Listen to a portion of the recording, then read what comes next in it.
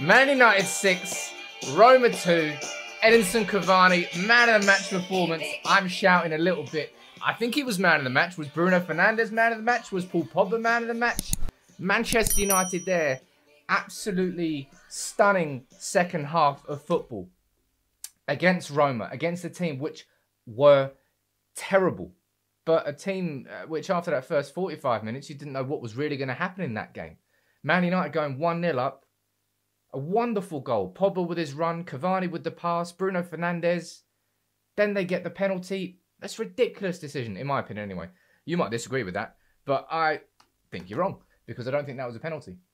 And United with Fred and McTominay midfield, it seemed like the double pivot was holding United back and we weren't really going at Roma, and then the second half happened. And I need to try and figure out who scored all the damn goals because so much happened in that second half.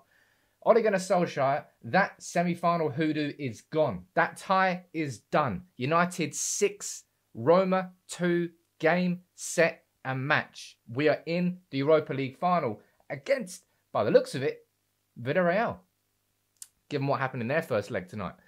But who was your man of the match? What's your overall feeling? You know, we went into that game and we were joking about, it was 7-1 against Roma last time. It'd be lovely to have that again.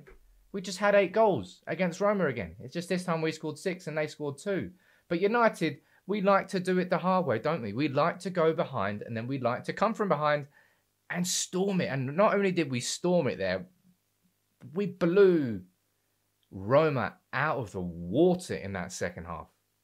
Absolutely unbelievable. I'm trying to look at when the goals went in here. Cavani straight after half-time. Cavani again, then Pogba, then Greenwood at the end, and Bruno Fernandes thrown in the middle there with another penalty. Brilliant. Absolutely brilliant. And from where United were in that first half, it seemed at one point that we seemed a bit stagnant. It seemed like it was going to be another one of those games where it sort of passed us by. Even though we had so much of the ball, Paul Scholes said it there. It's not just about possession. It's about quality possession. And that's one thing I still think United don't do with Fred and McTominay in the middle. The ball passes on. It goes through that midfield so quickly because they're not comfortable just knocking it around to each other. It's not really their style of play. They try and get it to Rashford or to Bruno or to Cavani or Pogba as quickly as possible. That's what happens in our midfield. But despite that, I mean, given how crap Roma were, it's not a surprise to see United coming out from that game with 3 points at the end of it. We deserved it. We were the better team. And tonight really showed the levels that there is to Bruno Fernandes' game, to Paul Pogba's game, and to Edinson Cavani's game. We've got to make sure that we try our goddamn hardest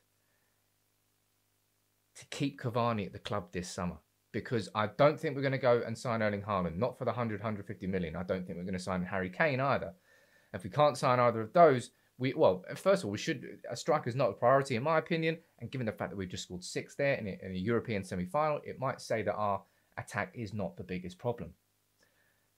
I think United need to go all out to keep Cavani. And maybe he is that unhappy or that he wants to be close to family that he won't stay. But it will be such a goddamn shame if Cavani doesn't hear that chant and hear his name being sung by the Stretford end. Because that performance there tonight was just mustard. From the first pass to Bruno Fernandes' goal to the finish, the outrageous finish that he had at the start of the second half.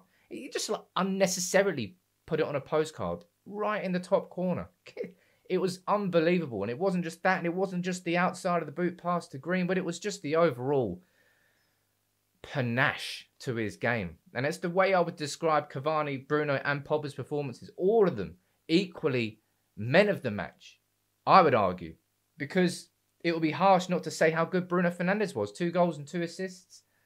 My God, I was hoping that Bruno and Pogba would turn up tonight. And they didn't just turn up. They stole the show with Cavani. Happy days. Because going into that game, we're all a little bit worried. You know, not Europa League semi-final, but semi-finals in general. You know, United have come unstuck at those points quite a lot. But tonight we emphatically put that concept of a hoodoo to bed, and we've done it from coming from behind. And it almost seems like we do it on purpose now. It's happened so damn often that you're thinking, I just conceding on purpose just so we can come from behind to win. Because we always do it. We always do it. And that win there means that we can go into the second leg with some supreme confidence. We now know that if we score 1, they've got to score 5, and that's not going to happen, judging by that performance tonight. And a quick special shout out, by the way, to someone who I haven't really mentioned so far because I didn't think anybody really expected him to have a good game, but he really surprised me, showed real commitment to the badge, and just Chris Smalling was absolutely outstanding in that game there. One of his best. Certainly his best not in a United shirt, and it was just great to see, really.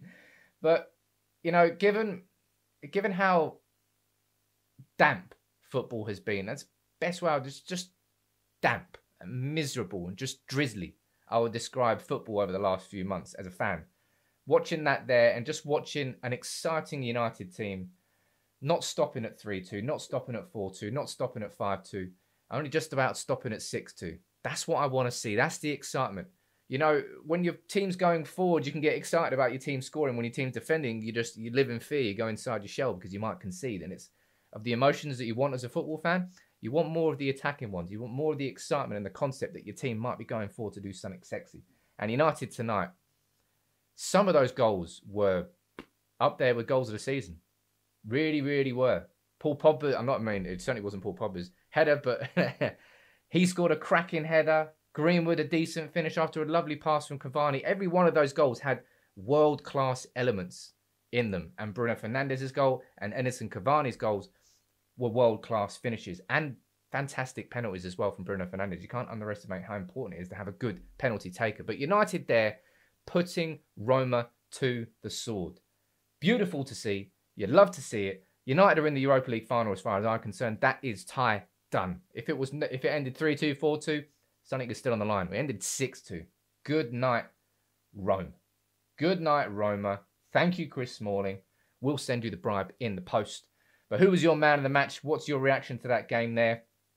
I can't not give it to Cavani, but equally so. Bruno deserved it and Pogba deserved it. Shaw was excellent. Wan-Bissaka was okay. Maguire, he needs to work on that goddamn offside trap. He really does. Lindelof, don't really need to talk about him. McTominay and Fred, until we get to a point where Solskjaer trusts somebody to play in that role, we're always going to be hampered by that because that double pivot holds us back. But we just scored 6. Doesn't hold us back that much. Make sure you subscribe if you're new to the channel and you enjoy this match reaction. United 6, Roma 2, Europa League final. More than 1 foot in it, I would say.